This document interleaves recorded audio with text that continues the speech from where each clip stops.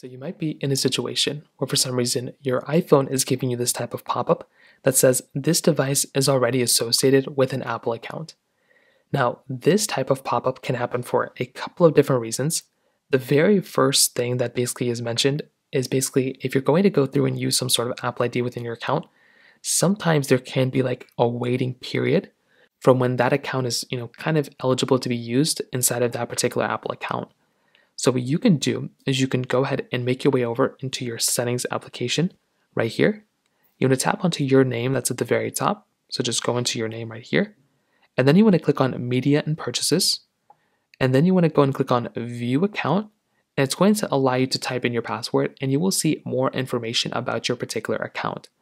So what you want to do is you want to look under the manage devices portion and you want to see, if there's any information about what is going on within your particular account. So that is one way to do it.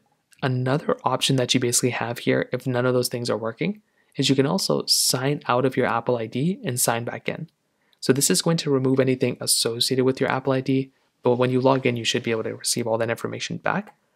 So go inside of your iPhone settings like this, tap into your name at the very top, scroll down, and then click on this sign out button. So click on sign out. It's going to ask you to type in your passcode once again, so type in your password. And then when you're done with this, what's going to happen is it's going to allow you to basically sign back in with your, with that same Apple ID if you want to. So you can go right back into here, you can sign in with that Apple ID, and that will allow you to go through and basically use this account within that Apple ID. So that's, one way to do it. If that's still not working, you can also contact Apple support and let them know what's going on.